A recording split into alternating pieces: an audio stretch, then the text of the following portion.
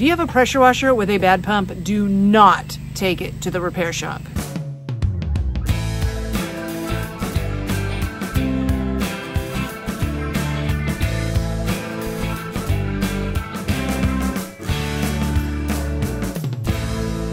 Hey y'all, thanks for tuning back into Chickanic. I hope everybody's having a great week. Today we are talking pressure washers, why yours won't pump, how to tell if your pump is bad, and how to replace it if you need to.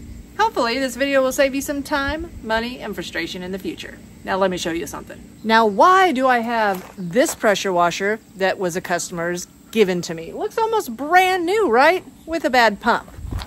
Why do I have this pressure washer over here given to me with a bad pump? Why do I have the pressure washer sitting over there given to me with a bad pump? Or how about that one with a bad pump, that one with a bad pump, that one with a bad pump? Why do I have all of these pressure washers with bad pumps that customers just give to me? And what's funny is this scary thing is the one we use. If you have a pressure washer with a bad pump, do not take it to the repair shop. One of a few things is going to happen. Either they're going to give you an astronomical price to fix it, you're going to say screw it and leave it there. You're going to pay a diagnosing fee because you don't want to fix it and still come home with a broken machine. Or three, they are going to fix it and they're going to charge you 2/3 the price of a new one. But you can fix it yourself so easy.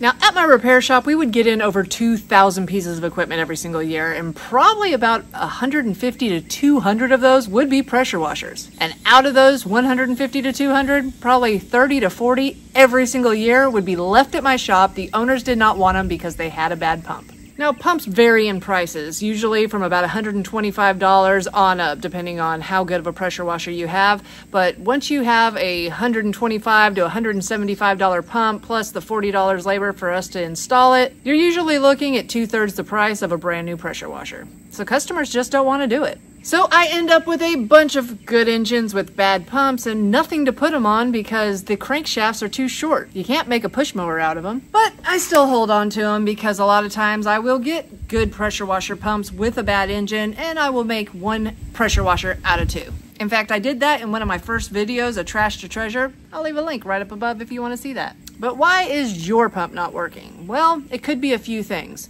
First of all, you're going to want to check your wand. There are many times that there is something clogged inside of the wand that could be the culprit. You'll want to take apart each section of your wand and make sure there's nothing clogged. Now, if your wand and hose are good, next, check this. The reason that I'm pretty sure that the pump went bad on this one was they all have an inlet screen inside where the water goes in, and this one was completely compacted with goo. Yours might look like this, or have a metal mesh like that. If your screen doesn't have debris in it, and hopefully you still have a screen there, believe me, there's many times that people lost their screen out of their pressure washer pump, didn't realize it. I've done it before, and went ahead and used it, and debris would get sucked up into the pump and ruin it immediately. But if you have a clean screen and a good wand and hose, next, check your water pressure. There were times at my old repair shop where I couldn't even test a customer's pressure washer because I was afraid that I didn't have enough pressure to make it run correctly. If you hook yours up to a spigot that does not have good pressure, it's not going to let enough water into the pump. It will overheat and burn up. Now, the biggest reason that pumps burn up, or yours is on the way to burning up, is because, did you know, you're not supposed to ever let your pressure washer idle? Every second you do, it's wearing out the pump. Now, I've already made an extremely detailed video of why you should never let your pressure washer idle. I will leave it in the description box below. But if you actually read the owner's manual, it will tell you do not let your pressure washer idle for over 60 seconds or you can burn it up. Nobody knows this. I didn't know this. So the longer you let it idle, the hotter your pump is getting with that water inside and the quicker it's going to burn up. And last, if you live in a cold area, do not leave it outside. The water that stays in it all the time will freeze and crack your pump. All right, so you've checked everything and you're pretty sure you got a bad pump. Now, this is where you've got to decide. How old's your engine? Does it still run really well? Is it only a couple years old like this one? Is it worth putting a $125 to $175 pump on those big ones? If you've got a good engine, the pump might be $300 to $400, but the pressure washer is $1,000. This is where you got to weigh it and say, do I want to put the money into it if I can fix it myself? Because if I can do it, you can do it. Now, the good thing about pressure washer pumps is most of them have a number right on them that you can find quite easily. And all you gotta do is Google that part number. So for instance, like my scary pressure washer here, it's got a model and part number right on the pump.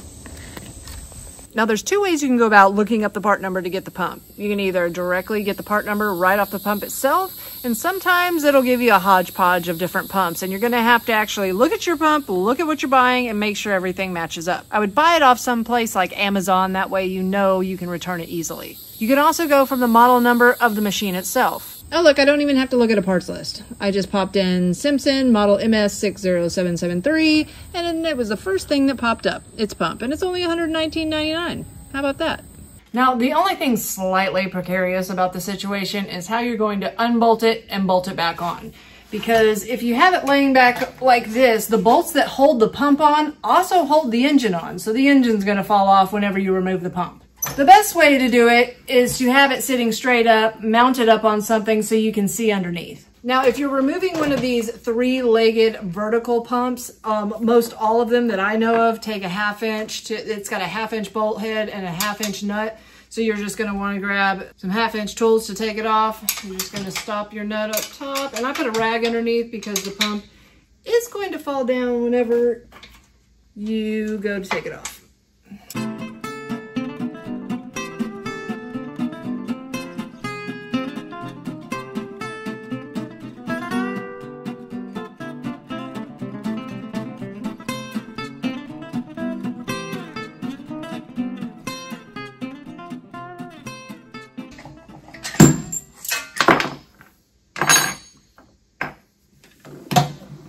Just like that. Now, when you get a new pump, it should come with a new keyway, so you don't need it for that, but you might want to hold on to this if you have a rider, because these keys will also fit in the rear transaxle of your riding mower to keep your tire moving. A lot of people, they remove their rear tire and it falls out and they don't even know it's there, but yeah, that's what holds your rim to your axle, is a small little key like that. Now, you will want to go ahead and clean off your crankshaft. I would not spray anything directly on it because you don't want to mess up your seal. Put some kind of solvent on your rag and clean it off that way. Now, I did not buy a brand new pump to put on this machine because I'm going to wait for one to come in with a bad engine and a good pump and make 2 out of 1 like I always do. But if you do order one, some of them will look slightly different, some of the aftermarket ones. You'll need to make sure that if you have an aftermarket one, if there's any kind of spacers, be mindful on if this actually mounts up flush, because sometimes you will need spacers, because if you go to tighten it down and you're tightening one, the other one will break off on you. Believe me.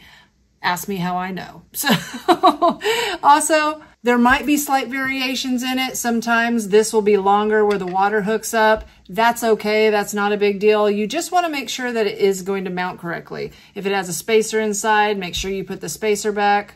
These are sealed units, so you don't have to add oil to them. It's pretty easy, and doing it yourself is going to save you a ton of time, money, and frustration.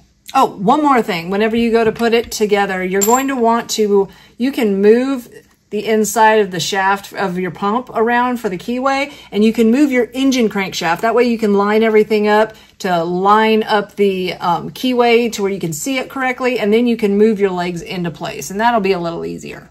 Once you start to mount it back on, finger tighten the bolts and nuts, and once you have all of them finger tight, pull your pull rope a couple times and make sure that there's nothing binding. If there is, you might have an issue. If there isn't, you're good to go to tighten it down the rest of the way. Now, why does nobody fix pumps? I mean, you would think just go inside of it, change out some O-rings, it'd be fine. Well, for a long time, they didn't sell the internal parts, so nobody ever fixed them. They just replaced the entire unit. Then, once they did start coming out with the O-ring kits, they were like $70 and $80 when you can get a whole pump for 140 bucks. And with that bad taste in our mouth, we sure weren't going to do that. And then once the parts got cheap a few years ago, not like a long time ago, just a few years ago, we were just to a point where we were like, screw it, we're not going to fix any pumps. I did try to repair a couple in my day, but one of them that came in, it was a super expensive pump, completely torn apart, got the pump kit for it, all the O-rings and everything, went to go put it back together, put it back together, didn't work, took it apart, put it back together, didn't work, to find out that there was a piece that had completely disintegrated inside of it that you couldn't get, that I didn't even know was supposed to be in there because I had never worked on the pumps before. And after I spent hours and hours and hours trying to fix it, I failed. So I never did it again. And that's why all repair shops just replace pumps. So don't take it to a repair shop. You can do it all by yourself. Save you some money. You can try an aftermarket. Get it off Amazon. It's super easy to return if you get the wrong one or you decide you don't want to do it. But don't throw away a good engine when you just got a bad pump. Oh, and before I head out, I did want to tell you guys, if you've watched this entire video, then you're one of my troopers. I know, one of my good viewers. If you are watching this video as it comes out in the morning, Ron is in the middle of getting his complete hip replacement. So if you could, think about him and put him in your thoughts and prayers. That would be great. So guys, hopefully this video will save you some time, money, and frustration in the future. Give you a little confidence to fix it yourself. If you find yourself coming back over and over again, think about hitting that subscribe button. It helps out the algorithm and make my videos shown to more people to save them time, money, and frustration in the future. If you haven't found me at Facebook, find me at facebook.com/Chickanic. Find me on Instagram at TheRealChickanic, or find me at Chickanic.com, where you can get your own t-shirts, hoodies, and long sleeve shirts. Thanks guys, and have a great day.